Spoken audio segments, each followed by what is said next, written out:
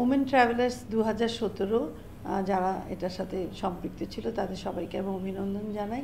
অত্যন্ত সাহসী আমি মনে করি, এবং বাংলাদেশের নারীরা যে এগিয়ে যাচ্ছে এবং একটা সাহসী ভূমিকা পালন করছে, সেটার জন্য আমি তাদেরকে মনে করি যে আমাদের জন্য, সবার জন্য একটা নতুন দিগন্তের দ্বার তারা উন্মোচন করে দিল। আমি সবসময় মনে করি যে যত বেশি ট্রাভেল করবে তত বেশি কিন্তু জানতে পারবে, এবং ট্রাভেলিংয়ের মাধ্যমে কিন্তু আমরা অনেক কিছু শিখতে পারি। আমাদের বাংলাদেশের নারীরা যত বেশি এক জায়গা থেকে আরেক জায়গায় যাবে, এবং বাংলাদেশ এত সুন্দর একটি দেশ, এই দেশকে আমরা যখন জানবো তখন কিন্তু এই নারীরা নিজেদেরকে জানবে। কারণ অনেক সময় আমরা নারীরা নিজেদেরকেই জানি না যে আমরা কত শক্তিশালী, এবং আমরা কত এই সমাজের জন্য, এই দেশের জন্য এবং পরিবারের জন্য কত আমরা কন্ট্রিবিউট করতে পারি। এবং আমাদের এই কন্ট্রিবিউশনটা তখনই হবে যখন আমরা আসল বাংলাদেশকে চিনতে পারবো, দেখতে পারবো, বুঝতে পারবো। এবং এই ওমেন ট্রাভেলার্সরা এক একজন, আমি মনে করি যে একজন দূত হিসেবে কাজ করবে বাংলাদেশের জন্য। বাংলাদেশকে আমরা বিউটিফুল বাংলাদেশ যেটা দেখতে চাচ্ছি, এবং মাননীয় প্রধানমন্ত্রী জননেত্রী শেখ হাসিনা যেভাবে বাংলাদেশকে একটা সুন্দর দেশ হিসেবে নিয়ে আসতে যাচ্ছে, মধ্য আয়ের দেশে, সেটাই কিন্তু এই ওমেন ট্রাভেলার্সদেরও আমি মনে করি একটা বড় ভূমিকা তারা পালন করবে। আমি যদি ওমেন ট্রাভেলার্স অফ বাংলাদেশের কথা আসি, প্রথমে আমার সাথে সাথে আমার যে জিনিসগুলি আসে, যে সেটা হচ্ছে, একটা হচ্ছে নিরাপত্তা, আরেকটা হচ্ছে আমাদের লজিস্টিক, যেমন একটা টয়লেট, এবং যে কোনো জায়গায় আমি যখন ট্রাভেল করব, আমি কি একটা স্বাস্থ্য সমান একটা পরিষ্কার আর আমি কি টয়লেট পাবো কি না, এটার জন্যও কিন্তু অনেক সময় দেখা যায় নারীরা মোবিলিটি তাদের কমে যায়। এবং আমরা যেটা হয় যে আমাদের যাতায়াতটা নিরাপদ কিনা, সস্তায় পরিষ্কার পরিচ্ছন্ন নিরাপদ জায়গা আছে কিনা, এবং একসাথে যদি অনেকগুলি নারী আমরা এক জায়গা থেকে আরেক জায়গায় যাই, সেখানে আইন নিরাপত্তায় যারা আছে তারা আমাদের কতটুকু সহযোগিতা করবে। কারণ সেই জায়গায় অনেক সময় আমাদের কিন্তু একটা দ্বিধাদ্বন্দ্ব থাকে। আমরা যদি একজন নারী হিসেবে যখন আমি ভ্রমণ করি, তখন যদি আমি একদম আস্থাভাজন থাকে যে আমার আইন শৃঙ্খলা যারা আছে তাদেরকে সহজেই আমি পেয়ে যাব, নিরাপদভাবে তারা আমার বিপদের সময় এক ডাকেই চলে আসবে, এরকম কিন্তু আশ্বাস বা বিশ্বাস আমাদের মধ্যে অনেক সময় থাকে না। এবং সেই কারণে অনেক সময় বাড়ির থেকে বা অভিভাবকরা নারীদেরকে এরকমভাবে ভ্রমণ করতে দিতে চায় না। সেজন্য ওই স্বস্তির জায়গাটা একটু ঘাটতি আছে আমাদের। তবে আমি মনে করি যে ওমেন ট্রাভেলার্স অনেক বেশি কিন্তু হবে পুরুষের চেয়েও, কারণ নারীরা কিন্তু একটা প্রকৃতিরকে অনেক বেশি ভালোবাসে, এবং যত বেশি ওমেন ট্রাভেলার্স বাড়বে, আমি মনে করি যে তারা কিন্তু একজন মা, তারা কিন্তু তাদের বাচ্চাদেরকে, তার সন্তানদেরকে কিন্তু বাংলাদেশকে চেনাতে পারবে।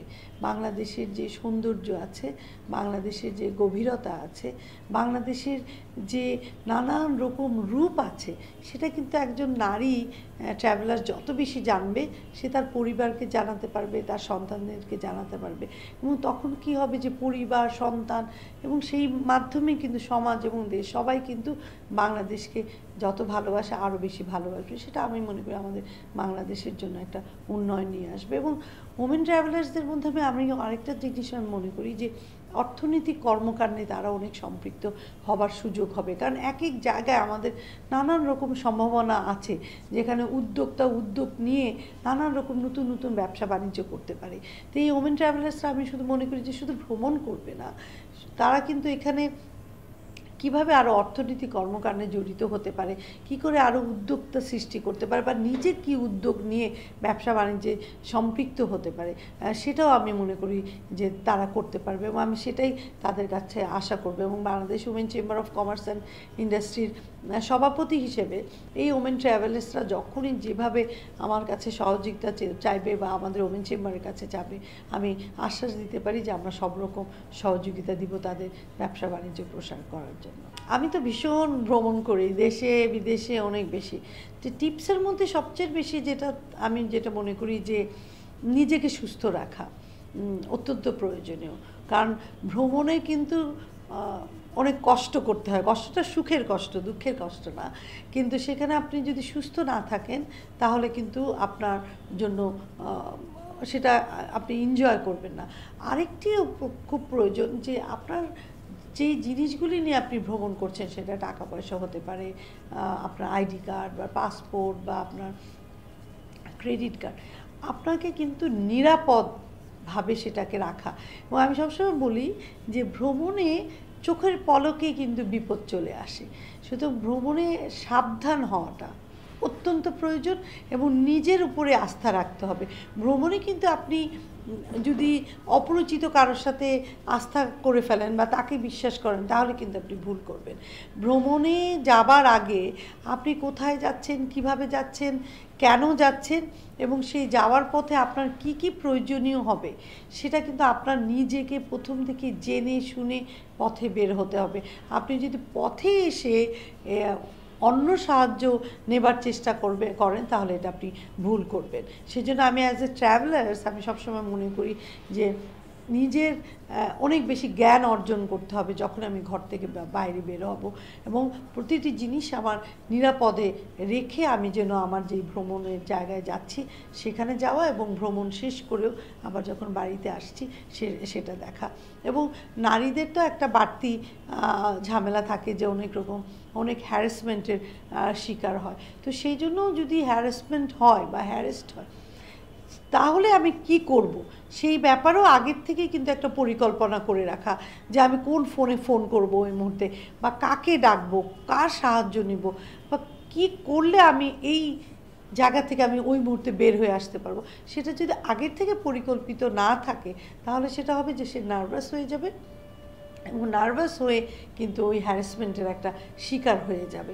সেই জন্য খুব পরিকল্পিতভাবে আমি মনে করি ওমেন ট্রাভেলার্স যারা আছে তাদেরকে কিন্তু পথে বের হতে হবে, তাহলে কিন্তু তাদের একটা ঝামেলার বা একটা ঝুঁকিতে পড়ার অনেক বেশি সম্ভাবনা। বাংলাদেশ ট্যুরিজম বোর্ড তো অনেক কাজ করে চলছে, কিন্তু তারপরে আমাদের যেটা সব জায়গায় আমরা দেখেছি, পাবলিক সেক্টর এবং প্রাইভেট সেক্টর।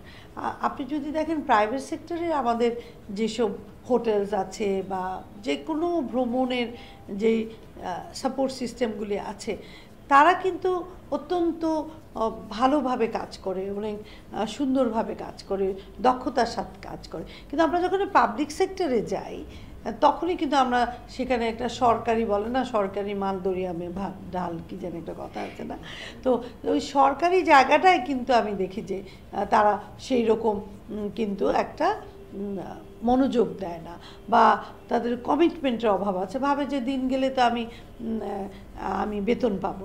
ওই জবাবদিহিতার জায়গাটা কিন্তু আমরা অনেক সময় অভাব দেখতে পাই।